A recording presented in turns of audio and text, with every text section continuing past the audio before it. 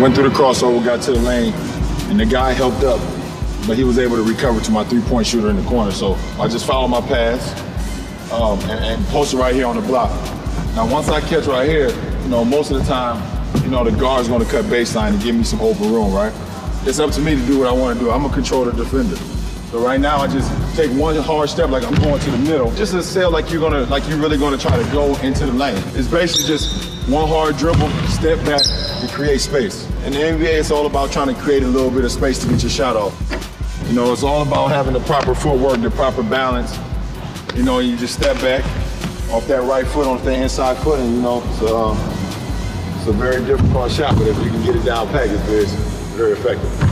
Boom, step back, shot.